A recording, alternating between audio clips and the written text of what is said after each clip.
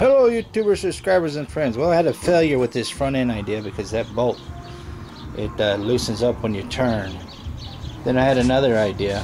I want to see if I can try to use the big tire using these little pedals. My idea is to cut these off, get rid of them completely, and then replace them with this angle iron set up from the landscape trailer. So I'm going to cut off this stuff and then see if I can't rig something up.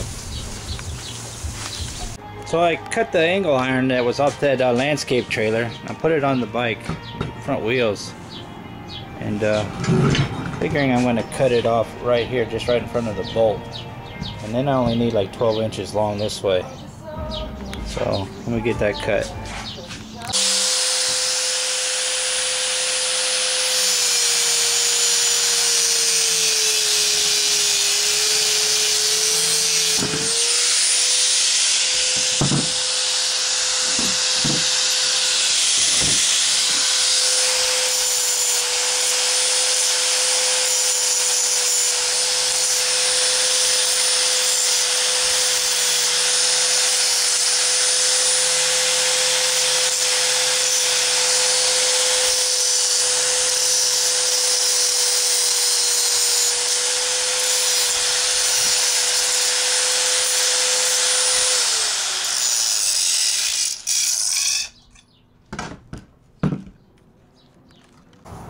Alright, I got that angle iron off that landscape trailer and I cut it up into pieces because I'm trying to make my own front end for the big wheel instead of the little tire.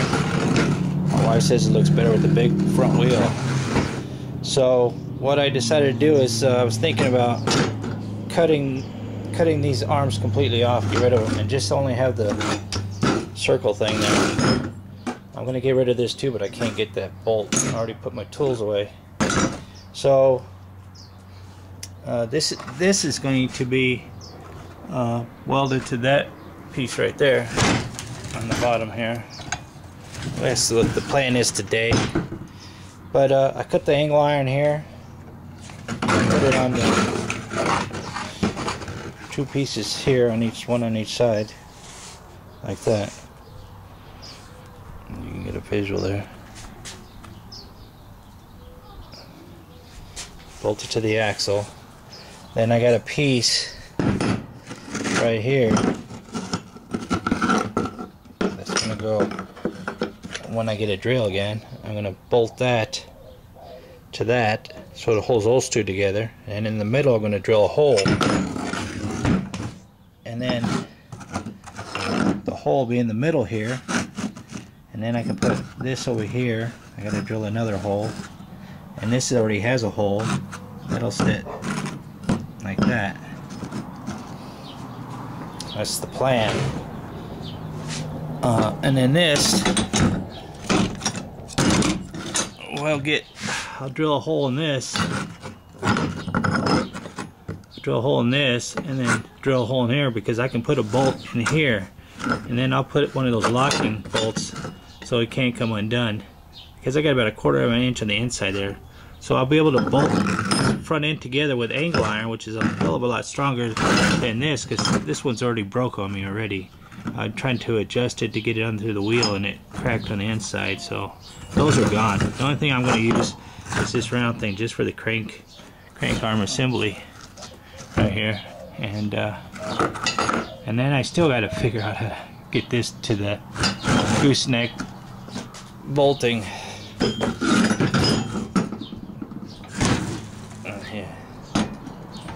So I'm still trying to figure out how to do it without welding. This front axle here, I can do that with bolting together. That one's no problem. You know, drill holes, because this angle iron is really strong. Just drill holes in it, and then bolt some locking bolts on there so they don't come undone. And that's going to be really, really strong. Bike's going to be heavy, but it's going to be strong. And then I still got to figure out, this has to be welded somehow. I mean, there's no doubt about that. That has to be welded. So that's it for today. I pulled a double today. I finished my number 11 video earlier, about 2 hours ago. And I took a break and got something to snack on. And then I said, my wife came out to wash her car. And I said, man, I'm going to go outside, keep her company. And that's what I did. She played the music and washed her car, and I worked on this new idea I got here. So this will be a number project 11. And because the back end is done, all I got to do is bolt those things in, and they'll also quit moving around. So I'm focused more on the front now. And that'll do it for me. Time to go take a shower and eat dinner. I'm tired.